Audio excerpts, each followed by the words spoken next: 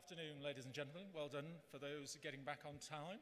Congratulations, you've done exactly what we asked you to do, so we appreciate that.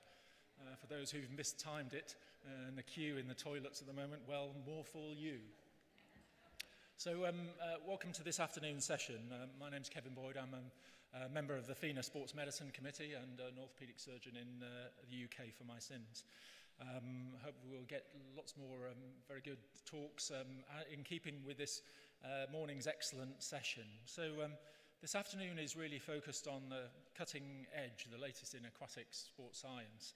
Now, we've heard of the importance of sports science and the integration of those principles into practical working, coaching and athlete performance elements. We have two invited speakers at the beginning of the session, and then we'll have four free paper podium presentations towards the end.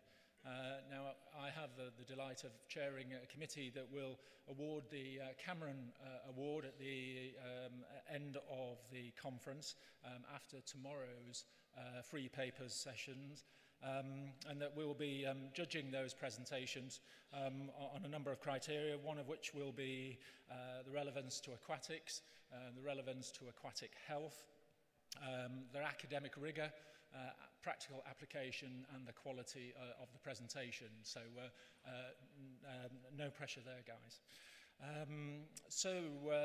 We will just reassure you that as part of the conference, you will be aware that the proceedings are being recorded. The plan is to publish those on the website after the conference. Again, this fits in very nicely with the FINA view and indeed some of the information that Dr. Marks was telling us earlier on before lunch in terms of the dissemination of the knowledge, and we're delighted that many people could be here with us this afternoon, but similarly there are many people out there who perhaps will benefit from some of the presentations and the talks that we've had, and there will be an opportunity for them to achieve that through the website. So we'll move on to the first of the presentations, and I have great pleasure in introducing Professor Inigo Mojica. He's well known to many of us in the sports science fraternity. He's a sports physiologist and associate professor at the University of the Basque Country. His research interests are particularly on training methods, tapering and recovering, and he's extensively published in this area.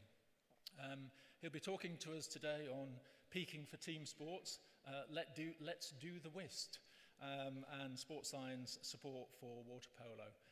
So without further ado, I'd like to introduce you to Professor Mojica.